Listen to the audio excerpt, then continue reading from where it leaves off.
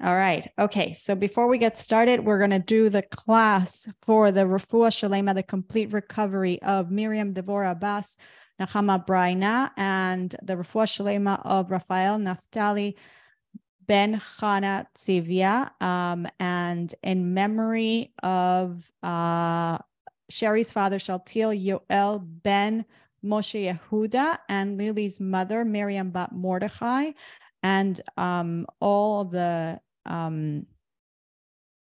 of our brothers and sisters in Eretz Israel who are being bombarded and attacked. May Hashem save us all and protect us all with them through the merit of our learning.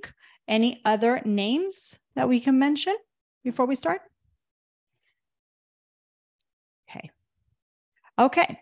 All right, ladies. So we are in chapter 4, still in chapter 4. We are still in the discussion of the areas in which we have to have trust in God, or how to better said, let me just say it better.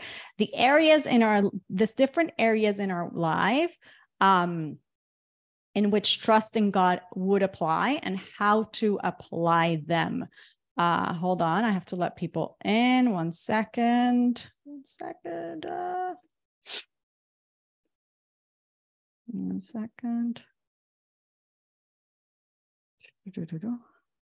don't know why tech is again failing me here. Participants.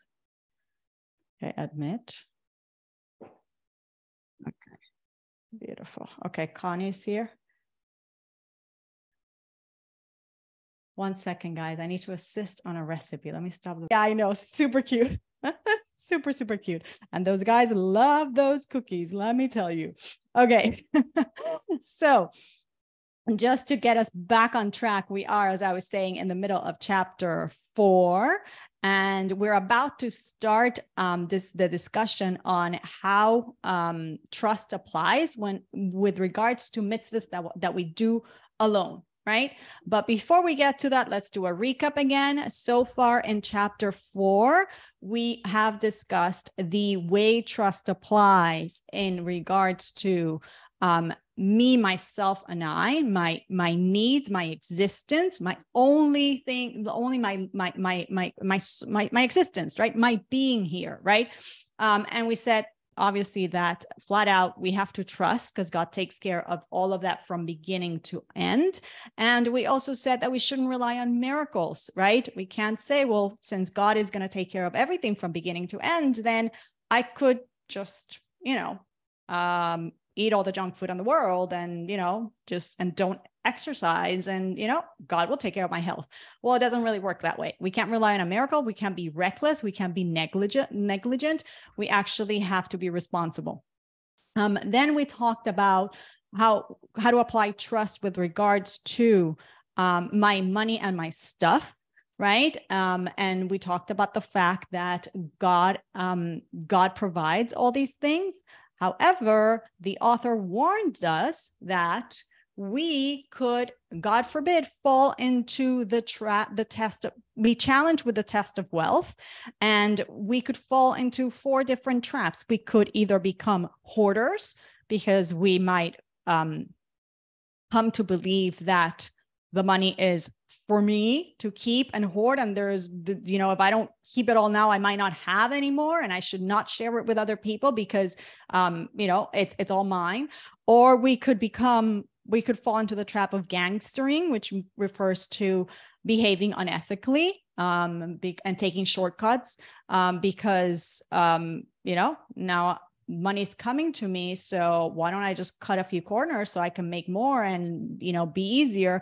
But again, if I would trust and I would realize that the money is coming from Hashem and only from Hashem, and I don't have to do anything unethical to get it, I would just do everything kosher and ethical and just get the same amount of money and be much more at ease and tranquil, right? It kind of reminds us of that alchemist that we met at the beginning of the book, right? When we talked about the fact that a person who has trust, he is superior to the alchemist, i.e. the man or the woman who can print money, basically, who can just, with his alchemy, with his chemical his chemistry, he can create gold.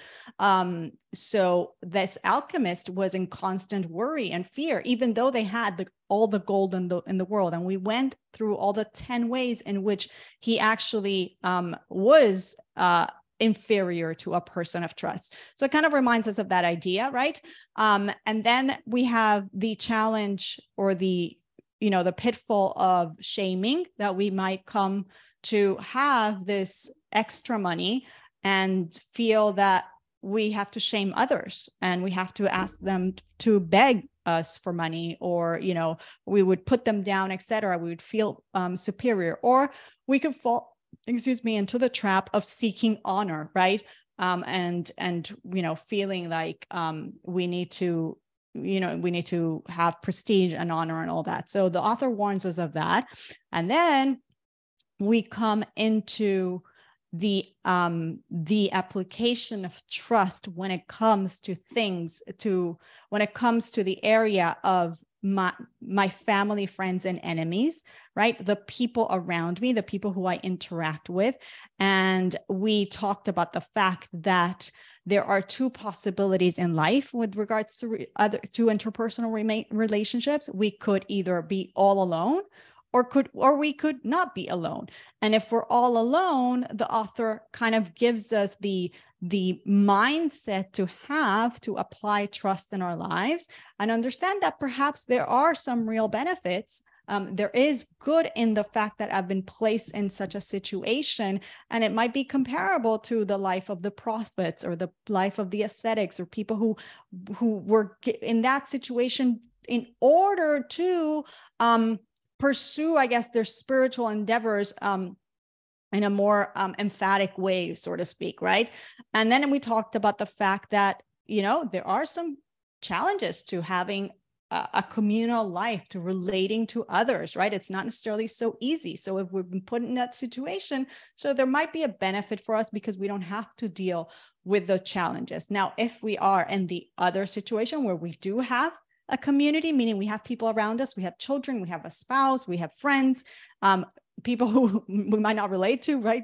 He calls them our enemies, right?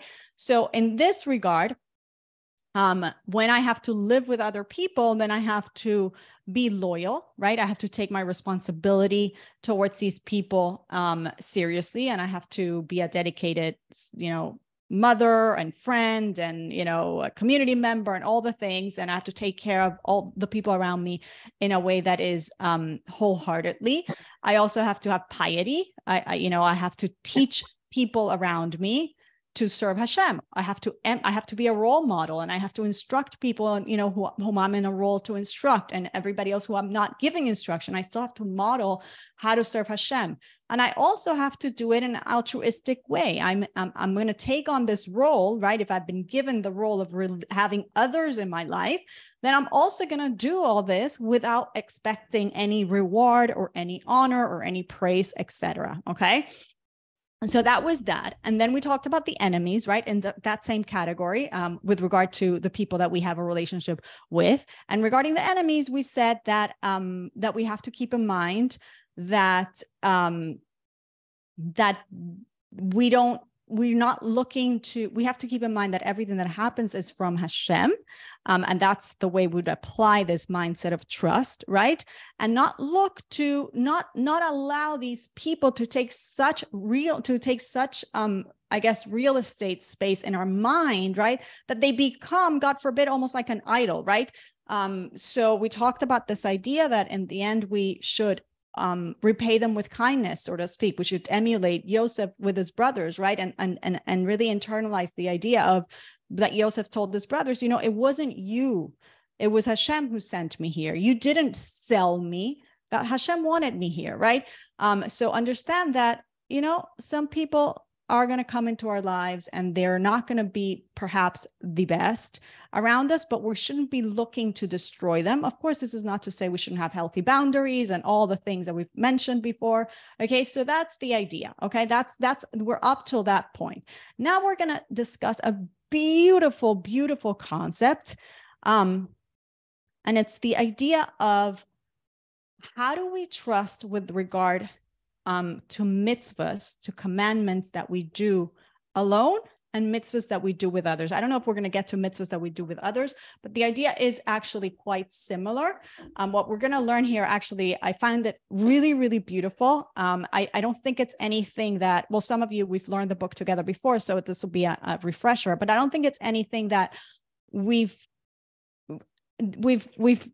been taught this way or laid out like this as he lays it out. I think it's a beautiful idea, and I'm going to summarize it now, and then we're going to read it inside the text, and then we'll recap it again so that it sticks. Okay. So how do I trust when it comes to the mitzvahs, the commandments that I do alone? And some of these commandments, some examples of these commandments are prayer, fasting, shaking lulav and esrog, avoiding transgressions, right?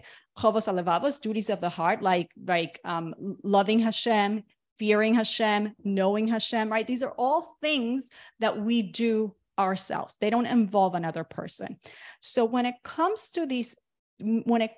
to any goal in life, any goal, anything that you want to achieve, the author tells us there are 3 steps for you to accomplish anything. Step number 1 is you have to choose. We have to make a choice that we're going to do something, right? Then we have to plan it, right? How am I going to execute this that I've chosen to do or to achieve? And then I have to complete it, right? Then I have to take the actions, the doing, the completion, okay? When it comes to material matters, when it comes to business, to the material world, the truth of the matter is, and again, it's a beautiful concept. He's going to contrast the material world and our spiritual, the service of Hashem, okay, doing mitzvahs. He's going to contrast it, and you're going to see it's actually a very beautiful concept. With regards to our materiality, our physicality, we're completely flying blind in the dark. We don't know what to choose. We don't know what's the best plan of action. And we have no clue if we're ever going to succeed. Okay. So we have to rely on Hashem for all 3. I don't know who's the best partner for me in my life, right? Who's going to be the best father for my children? I don't know what's the best course of action to find this person, right? Do I go on websites, dating sites? Do I, put an announcement in my community board? Like, we don't know. And we don't know if we're going to succeed. We don't know in business what merchandise to buy, what conferences to go to, how to go about finding the right merchandise, what is the best price to find it out, who to sell it to, and if we're going to succeed. We literally don't know any of those things. So we trust in Hashem for all of these. We choose a practical path given the information that we have in front of us, right? Okay, so there are some dating apps or friends who know, people, right? Or, whatever the thing is, right? There's some merchandise that came my way, and I find out from a few friends who've embarked on that business, and I kind of gather my data, right? I choose a practical path. I make sincere efforts, big, important concept that the author keeps going back to. And then I pray that Hashem blesses me with success, right? But I'm literally flying in the dark. Now, that is quite in contrast with our spiritual life. And again, this is a beautiful, beautiful concept, okay? When it comes to Torah and mitzvahs, I don't have to figure out the choosing or the planning. I don't have to figure that out, right? God has already revealed it to me, meaning I actually cannot trust in God for those 2 things, right? Unlike with material things, I have absolutely no clue. I literally have to trust in God that He puts the right merchandise in front of me, and that He gives me the right something, because I have no idea what to do. When it comes to my spiritual life, I don't have to trust in God, because God already told me what to choose and how to go about doing it. So when it comes to choosing and planning, remember there's 3 steps to achieve anything in life. There's the choosing, the planning, and then the execution, the completion, okay? The completion, completing is a better word in this case, because otherwise it's going to get confusing with what it says in the book. Okay, so choosing, planning, completing. When it comes to choosing and planning, we don't rely on God because he already told us exactly what to choose. He says, choose the path of Torah. Here's a manuscript. Here's a blueprint. Okay, he told us what to choose, and then he gave us the exact how to. He gave us a code of Jewish law that says exactly what the game plan is, how to go about fulfilling those mitzvahs. Okay, so I don't need to rely on Hashem, but when it comes to the third one, to the completion, then that's the one area that I actually have to rely, because it is now in his hands. So whether let's say a person, let's take the example of Shabbos, okay? So I can't say, I'm just going to trust Hashem that one day he'll inspire me, and he'll let me know, like, when's the right time for me to keep Shabbos. Yeah, I heard about that thing called Shabbos, and like, Hashem will tell me when to do it, right? No. Hashem already told us that that's what we have to do. He told us how to do it, right? So I have to choose it. I have to plan it, right? I have to plan, that's going to mean that I'm going to talk to my employer and I'm going to let him know, and I'm going to plan before I leave to work that morning. I'm going to have the food ready, and I'm going to set the table, and I'm going to plan with my coworkers that I'm not going to be available after 3:00 in the afternoon, let's say, blah, blah, blah, blah, blah, right? And then I'm going to get in my car at 3:05. I'm going to go down in the elevator. I'm going to get in my car and I'm going to leave. Now, whether I actually, God forbid, make it home and light those candles on time, and I succeed in completing that which I chose and I planned, that is up to Hashem, right? I think I knew what to do. I knew what to choose because God told me, right? I knew how to do it because God told me, right? And then I took the steps, right? I made the effort. Whether I complete it or not, that's up to Hashem. But when it comes again to materiality, I totally don't know, right? We think we know what's the best business deal. No, the truth is we have no clue. We have no clue. We have to rely on Hashem completely, that he guides us to find the right business partner, the right transaction, the right this, and I learned how to do it, and I sold it at the right price. And on top of that, I succeed. I have to trust in Hashem in all 3 areas. So it's a beautiful, beautiful concept. Let's now go inside the book and learn it inside and see exactly how he explains it, okay? So we are going to be in page 163. Okay, so 163 at the bottom. The author now turns to discuss how a person is to have bitachon regarding matters of the 4th category, which are matters pertaining to Torah mitzvahs that only affect the person himself. So again, solo mitzvahs. The explanation of the proper manner in which the person has bitachon regarding the 4th category, which is, again, solo mitzvahs that I do alone, which is comprised of matters pertaining to the duties of the heart and the limbs of the person from which only the person himself gains or is harmed by them. So again, these are the things that only affect me. And he's going to give us examples. Examples are fasting, prayer, sukkah, lulav, tzitzis, observance of Shabbos and the festivals, refraining from committing transgressions, and all the duties of the heart that do not pertain to anyone else and whose benefit or harm only affect him and no one else. Okay, so we're talking about solo mitzvahs that I do by myself. I will explain the proper way in which to rely upon Hashem, may he be blessed, regarding all of these matters. And I ask of God that in his mercy, he show me the truth in this matter. It is as follows. Acts of service of God and acts of transgression are only possible for a person to perform if the following 3 things come together. And again, we're going to reemphasize them several times because this is going to be the discussion all throughout for the category number 4 and number 5. This is going to come up again and again. Choosing, planning, completing. So they are, number 1, the choice that he makes in his heart and mind. Number 2, the mental decision to execute what he chose to do. And number 3, the efforts that he makes with his visible limbs to complete that act and bring it into the realm of action. So choosing to do something, planning it, and completing it, okay? The author will now make a distinction between the first 2 things about which a person should not have bitachon in God to help him with them, and the third thing for which bitachon is required.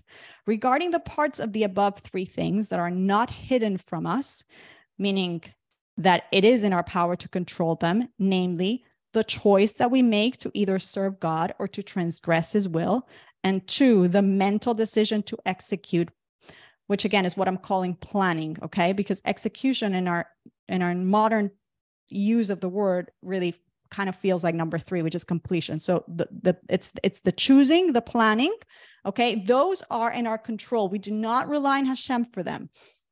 And it would be a mistake and be foolish of us to rely on God for this. This is because the Creator, may he be exalted, may he be blessed, has left us in control of the choice to either serve him or to rebel against him. As it is written, you shall choose life. So Hashem has told us what to do, and Hashem has asked us to do it, but we get to choose whether we're going to do it or not, okay? What is life? Obviously, life is serving Hashem. Right? That's what gives us life. Life here refers to Torah observance. And in this verse, God tells us to choose life, right? It's a verse from Devarim, actually.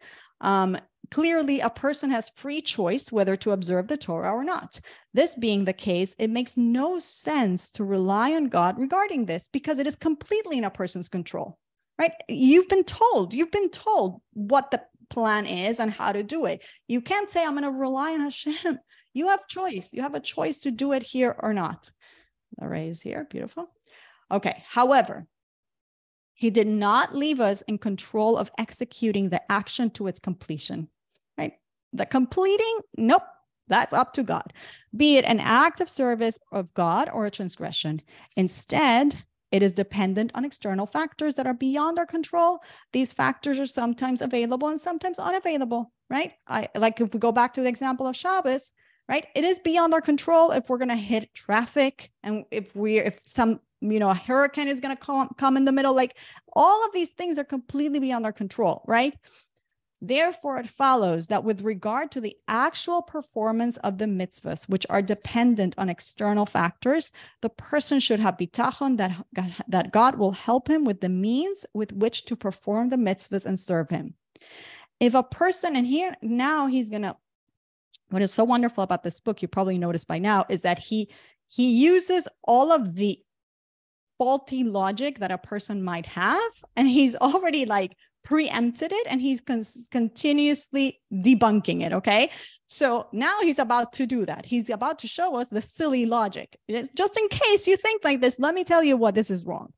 If a person relies on Hashem regarding his choice of divine service, and he says to himself, I will not choose or direct myself to perform any service of the Creator until he chooses for me the best way in which to serve him, he has already strayed from the proper path and his feet have slipped from the correct way of serving Hashem. Why? He's going to tell us now. Okay. So basically you can't say, oh, if God chooses for me, if God directs me for me to keep the mitzvahs, then I'll do them. I'll rely on God. He's going to tell me when, what, how. No. He already told you, right? You can't do that. Why? For the Creator, may he be blessed, has already commanded us to choose the performance of mitzvahs and to direct ourselves by making efforts and deciding to fulfill them wholeheartedly for the sake of his great name. And he let us know that this is the proper way for us to conduct ourselves to gain both in this world and in the world to come. So again, I just want to reemphasize, and you'll see as we go through this section, it is actually so beautiful. And if we look at it from the perspective of, oh my gosh, like, how great is the partnership that we're in? Like we have been empowered, right? To make a good choice for our life, right? This is literally like a partnership. Like God says, I need you in the world. I'm telling you how to be the best partner. Like it's like if you go and work for a company, like a silly example, right? And they gave you the exact manual, how you're going to succeed in this endeavor, how you're going to actually be the best, employee, right? The best partner, the best person, like, right? People always say, like, how do I advance in my role? Like, it's always kind of like a mystery. Like, if I do like this, no. Like, you're coming into this meeting and I'm going to give you the entire manual from beginning to end. I'm going to tell you exactly how to help me take this company to the next level. Boom. Imagine that. Imagine that. Well, that's exactly what's happening here, right? Hashem says, I need you. I want you. Let me give you all the tools so that you can succeed, right? Now go do it. And it's up to us, right? Now it's very empowering. Now he's not over us telling us, go do it. No, he gave it to you. Now you go do it, right? We're independent, so to speak, right? Really aren't, but meaning we have free choice, right? We depend on Hashem to exist. But we're given the free choice. Nobody's telling us. God is not with a whip behind us, forcing us to do it. And we can't have the faulty logic of thinking, oh no, when God inspires me to do it, he'll tell us, no. He's already told you. He's empowered you to do it. It's actually a very beautiful idea and something that we talk about with kids. This example that I just gave you about the company is actually a nice story that I always tell kids when they're turning girls, when they're turning their bas mitzvah, because that's exactly what happens, right? Now, God is literally calling you into his office and saying, here's the manual, right? I need you. I want you. I want you to help me take this company to the next level. Here's exactly how you do it. Okay. So if this means that, if the means that make it possible to perform the mitzvah are available to us and we're able to execute on our divine service after we choose to do it, then our reward will be great. We will receive reward for the following. Number 1, for the choice to observe the mitzvah. Number 2, for the resolve to execute it, right? The planning.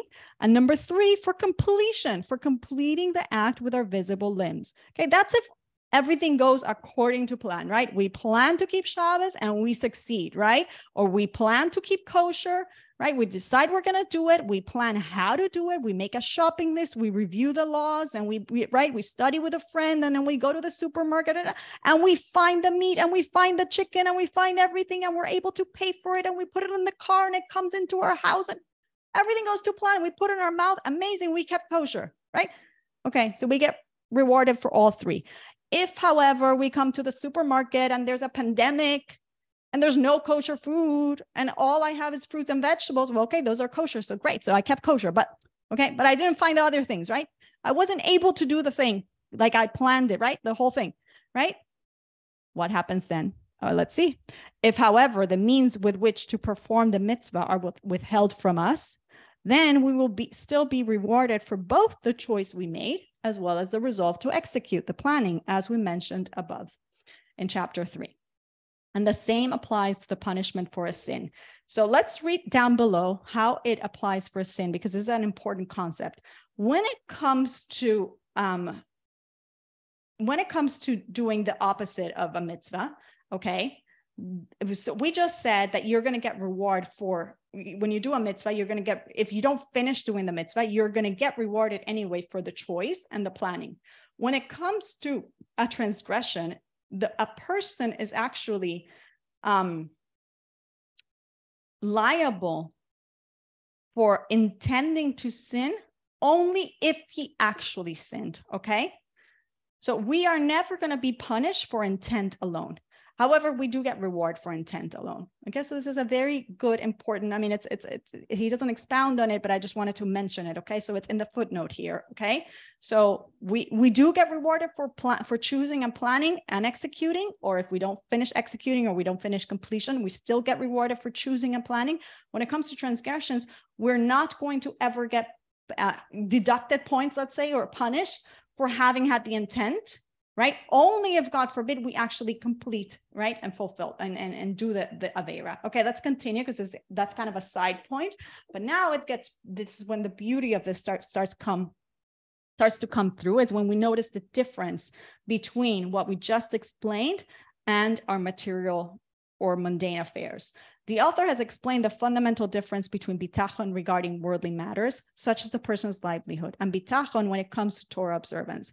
When it comes to worldly matters, the person might be obligated to make efforts to obtain his physical needs, but he relies wholly on God for his success. However, when it comes to spiritual matters, the person should not rely on God to show him the proper path. The reason for this difference is as follows. So again, why the difference between both? Materiality, I'm completely blind, and when it comes to choosing, planning, and completing, I have to trust in Hashem. I have no idea if Hashem is going to put the right idea for business in my head, if he's going to allow me to plan it properly and allow me to complete the business deal. No idea, right? I have to completely trust. I cannot trust myself. I have no control over it.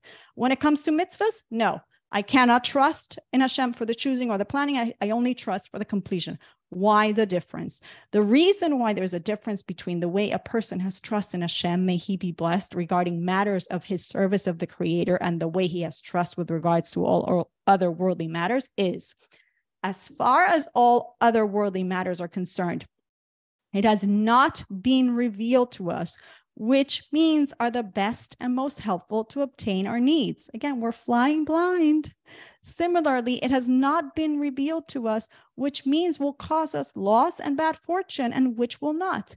For we don't know which type of work is best for us and which is the most proper means for us to use in pursuit of livelihood, health, and other needs that are for our benefit, right? We have to trust in Hashem that he's putting the right doctor in front of us.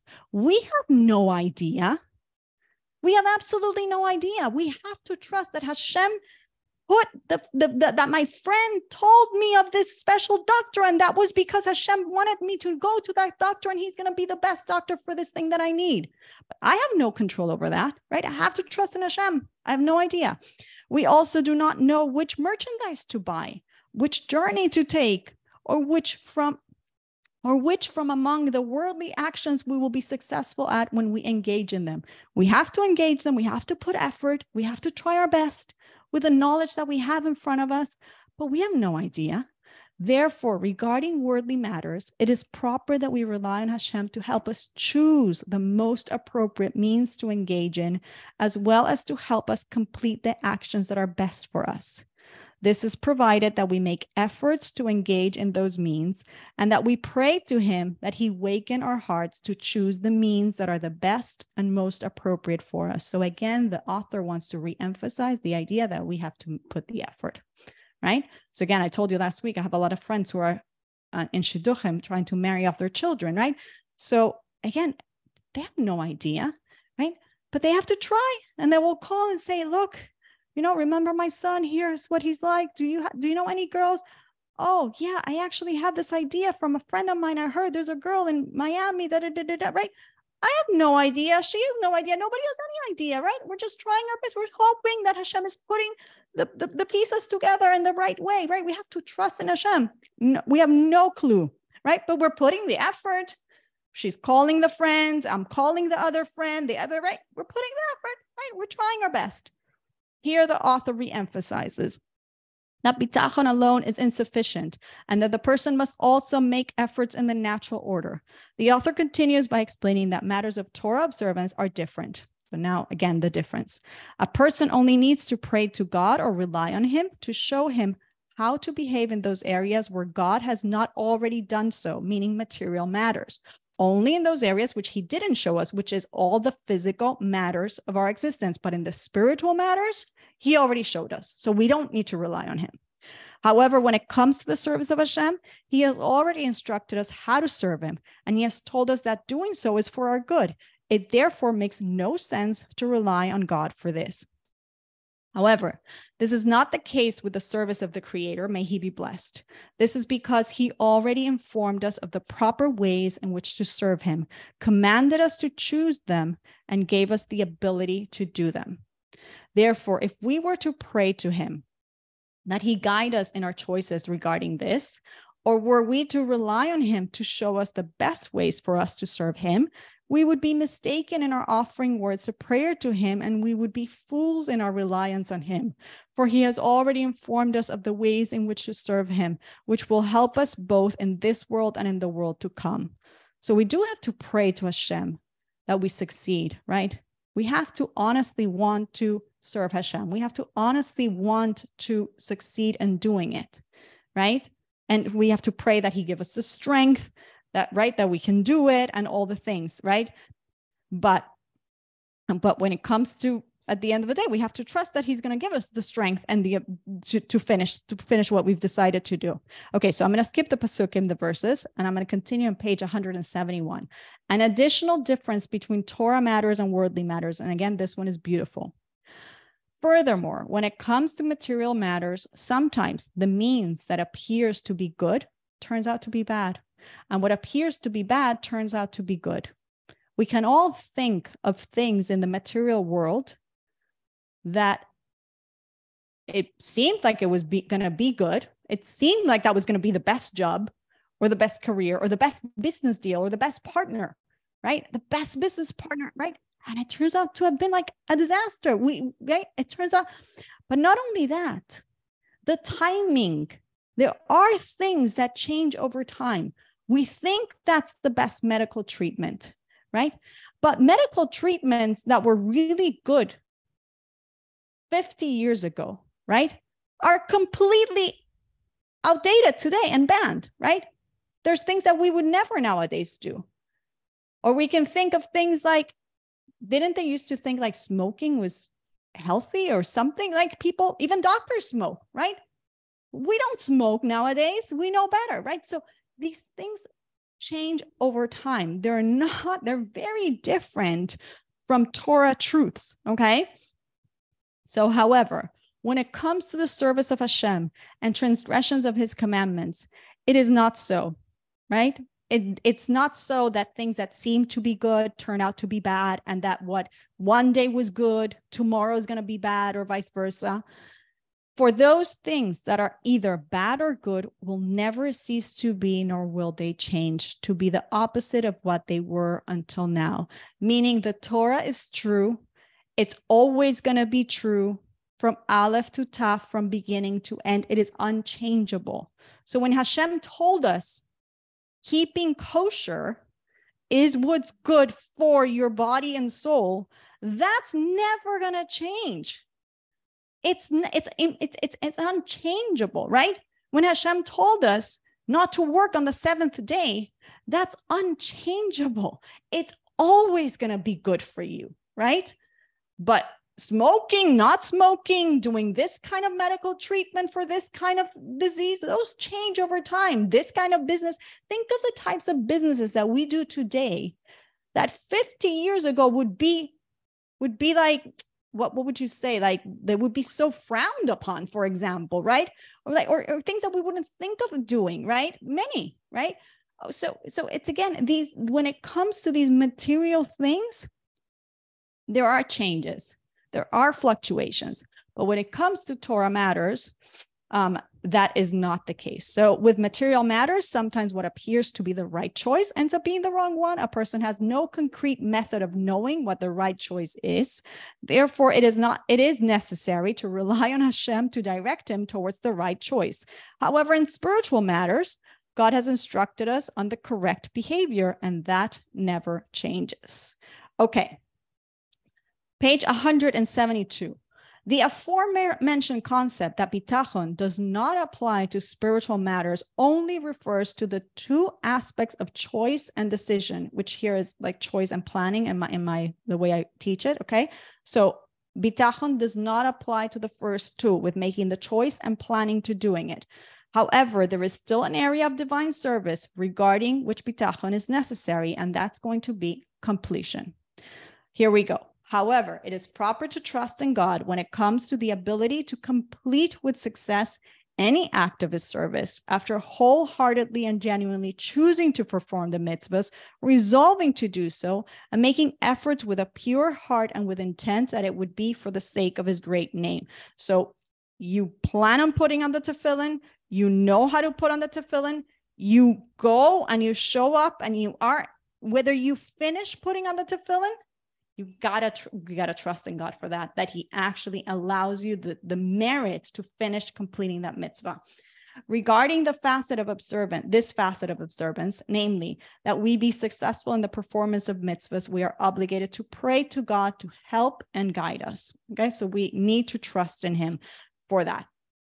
And here I'm going to skip the Pesukim and I'm going to go to page 174, and we are going to start category number 6, which is the commandments that affect other people. So right now the discussion was just in the commandments that are solo, myself, and he started framing it as that you need 3 things to do anything in life: choosing, planning, completing.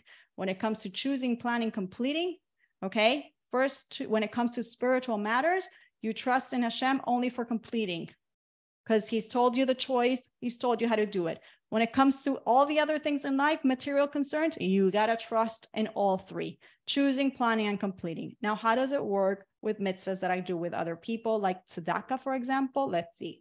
We will now discuss the explanation of how to have proper bitachon regarding the 5th category, namely the duties that a person performs with his limbs that benefit or harm other people. Examples are charity, separation of tithes, meiser, teaching Torah wisdom to other people, teaching other people proper conduct, and warning them against bad behavior. Similarly, returning deposits and debts, keeping a secret, speaking good about another person, behaving kindly with a fellow, honoring parents, humbling the wicked so they return to the service of Hashem, advising people on what is good for them, having compassion for the poor people, and being merciful towards people when they are in distress. All of these are mitzvahs it takes 2 to tango, right? This also includes tolerating embarrassment by people when attempting to inspire them to divine service, by informing them of the great reward that is due to people who perform God's will, and by instilling in them the fear of punishment that is due to people who transgress God's will. So anything that involves other people, not just you. What is the proper way to have bitachon regarding these? The person should have in his heart the intention to do all these acts and the like, should the opportunity arise to do them. When the opportunity does arise, he should make the choice to do them, again, and pursue the means with which to do them, as already explained in the 4th category about the obligation to choose to observe the mitzvahs while having in mind the goal of drawing others close to Hashem, and not with the goal of acquiring for himself a name or honor from the people with whom he is performing these mitzvahs. And he's referring to, when we discuss mitzvahs regarding my relationship with others, regarding my family, friends, and enemies, right? We talked about the fact that we have piety, we have loyalty, and we have altruism. We're not doing these. We're not engaging in these relationships to look for aggrandizement or honor, okay? So similarly, his intention in performing these mitzvahs should not be with the hope of their repaying him, nor should it be in order to rule over them, right? That would be completely arrogant, and that would be discounting Hashem. So obviously that is not bitachon. After doing this, he should rely on Hashem regarding the completion of the act that he intended to do, which is in accordance with what God wants from him, provided that the person has made efforts to do so. Ideally, he should perform these mitzvahs in private in order to keep his intentions as pure as possible. He should be as scrupulous as possible to conceal his actions from the people whom he does not need to inform, right? So it doesn't have to make a whole fanfare.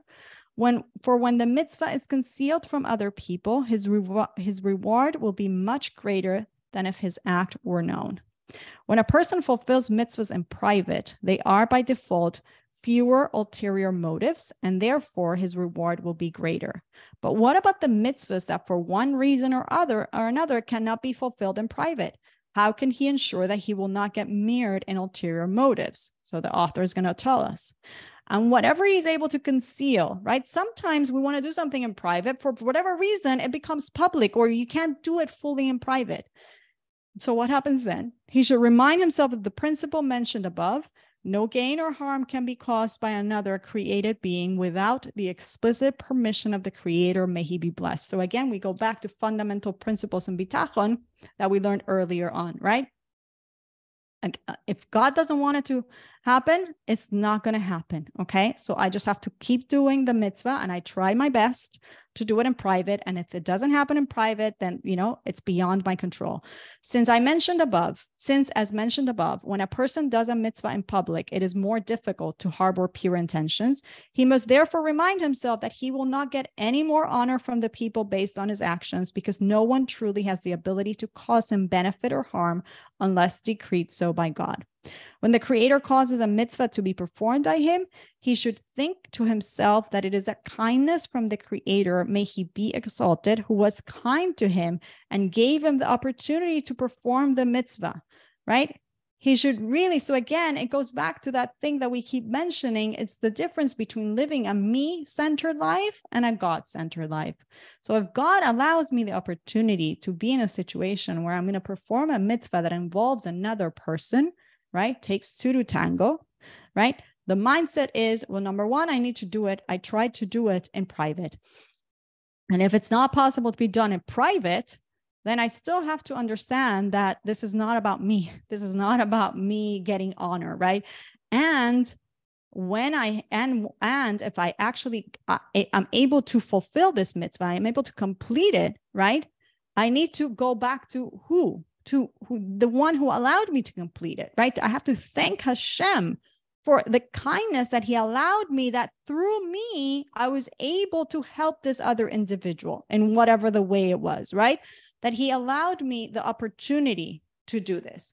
He should not rejoice when people praise him for it, nor should he want people to honor him due to his good deed, right? It's like when somebody asks, somebody comes to us for a donation for something, right?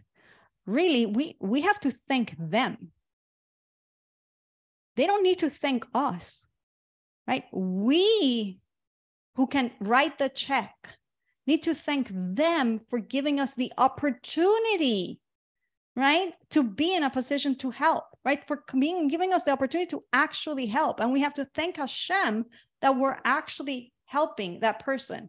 So it's a complete flip, right? So when the person who's asking you for tzedakah says, thank you very much.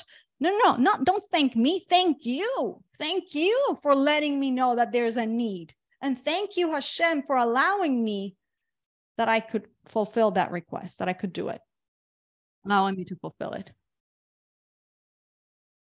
For if he does so, meaning if he rejoices that people praise him and all the things, right? And he gets honored and all that. If he does so, it will cause him to become arrogant. What's arrogance? Forgetting Hashem, leaving Hashem out of the picture. To become arrogant about his good deeds and his purity of heart and intention for the sake of heaven when performing the mitzvah will be ruined. There wasn't any purity of heart at the end of the day. The good deed itself will be ruined and he will lose his reward. I intend to explain this in the appropriate gate with the help of God. So he actually, remember that this is only one gate of a number of gates. So there's another gate where he goes over this. He says here on the note is the gate of wholehearted devotion of all acts. I'm sorry. It's the sixth gate, the gate of humility, which would be appropriate for this topic. Okay. So anyways, the author now turns to discuss how a person is to have bitachon regarding matters of the sixth category. So now we're going to enter the sixth category, which I actually don't want to start because then it's going to confuse us. The sixth category is attaining the world to come. So what I want to do right now is go over a few ideas that we just did regarding the two to tango mitzvahs. Okay. So I just want to review that part in the last few minutes. Okay. How do I trust in God regarding those mitzvahs that I do with other people? There are going to be 6 guidelines here. Okay. That we just went over, but I'm giving it to you like broken down. He didn't tell us there are 6 guidelines, but I'm telling you the breakdown. Okay. So following 3 steps, the 3 steps that he already told us. Okay. Choosing, planning, doing. Okay. Drawing others close, avoiding honor, concealing the deeds. We said to do it in private, be fearless, yet modest, and thanking Hashem. So let me go over this because it's going to help you understand what we just did. Okay. So after I've done number 1 and number 2, meaning the choosing and the planning, I rely exclusively on Hashem for the doing, completing the mitzvah that I intend to do that is in accordance to what God wants from me. So this is exactly in the same way as with mitzvahs that I do alone. With mitzvahs that I do with others, when it comes to the choosing and the planning, I do not trust in Hashem. Hashem told me exactly what to do. He told me exactly how to give charity. He told me exactly how to speak to another human being, right? Words of kindness, right? Or what not to say, right? When it comes to the doing, the completion, I have to rely on Hashem, okay? What is my goal? My goal is to draw others close to Hashem, right? My goal is to be an ambassador of Hashem in the world, right? And with that, I'm going to draw other people close to Hashem. I have to be a lamplighter. That should be my ultimate goal. It's not about me. Remember, I told you, this is all about that beautiful partnership. This is not about me. This is about how do we take the mission to the next level? How do I take the company to the best, right? How do I take the world as it is, right? And make it even better. Oh my gosh, I've been invited to be part of that. Yes. So part of that is, okay, so now I'm going to make a Kiddush Hashem. I'm going to go represent Hashem in this world, right? And the third element here in doing mitzvahs with others that are takes two to tango is, so number 1, following the 3 steps, choosing, planning, doing, and knowing that bitachon only applies in the doing or completing, drawing others close to Hashem or being a Kiddush Hashem, avoiding honor, okay? The goal is not to make a name for myself, not to rule over others. Number 4, concealing my good deeds, meaning being private. Okay. I try to be private about it. There's no need to be all public. Again, if it becomes public for whatever reason, okay, fine. But my intent shouldn't be publicity. It should be serving Hashem. It should be bringing Hashem's honor to the world. Right. And then number 5 is being fearless of those who mock me. Right. And also modest if people praise me. So again, knowing where I stand, right? I'm a representative of Hashem. So if somebody mocks me, I could stand up straight because I know who I'm representing, who sent me here. And if they praise me, I don't have to blow up because I know who I'm representing. It's not me. I'm just representing the king, right? And the last one, the 6th one, is I have to thank Hashem, right? When God causes that a mitzvah is completed through me, I thank Hashem for his kindness because he gave me the opportunity to help others. The reward of the mitzvah at the end of the day, as it says, is the mitzvah itself. And so I thank Hashem that he allowed me to do it. So that is up to where we are now. Next week, then we're going to go into how does trust apply? How do we apply trust with regard to our reward in the world to come, which is a little bit of a more amorphous topic because we're not, it's hard for us to talk about the world to come, but the author does discuss it. So the next 2 points are going to be about our reward in the world to come and then extra things that we might even do to earn the world to come. But so far, I hope this, I found this section of the book actually really, like I told you, really beautiful and empowering. And let's hear any comments, any questions. Sherry, I'm very glad that you made it because I saw your text in the middle of class that you were at a dinner. So welcome. And everybody else who is here, welcome. And also I think we have some newcomers. Okay, so questions, comments, any stories? I have a question. Yes. Okay, so you're supposed to conceal your good deeds. But when it comes to donations, I always feel like it can inspire another to do it if they see, oh, Yael made a donation to so-and-so. I should do it too. Correct. That is a very, very good point. And that's something that the Rebbe brought out many times. And I even think the Alter Rebbe talks about it. And I'm sure it's talked about in many places. When it comes to tzedakah, obviously it's better to do it in private. But if one knows that putting their name there is going to affect others, influence others, then again, because of that, one should put their name. So it's always, I even have a very good friend who's a very big philanthropist, and trust me, he is like the most humble person, unassuming person. He doesn't want any honors, but I've heard it from him himself said, okay, if it's going to help that other people, because again, if they see that George put money, how could I not put money, right? That's the way it works. So what you're saying is absolutely true. And it is the correct thinking. If you know that it's going to influence others positively, because there's also, by the way, a mitzvah for us to cause others to give charity, right? Not just for us to give charity, but to allow others to do it, to bring others into the charitable giving. So yes, so if you say, hey, Yael, I gave to this thing, I think you would love doing this. You're not bragging. You're just saying, oh, wow, yeah, Sherry did it. Yeah, man, Sherry's right. I should totally get on board with this, right? So yes, okay. Good question, Sherry. Any other comments, ideas, thoughts, stories? Are we good? Okay, amazing. All right. So I will send out the replay for those who weren't here live and for everybody else also. And I will see you. Have a good Shabbos, and I will see you all next week. Shabbos. Bye-bye. Thank you for coming. Great to see you. Thank you.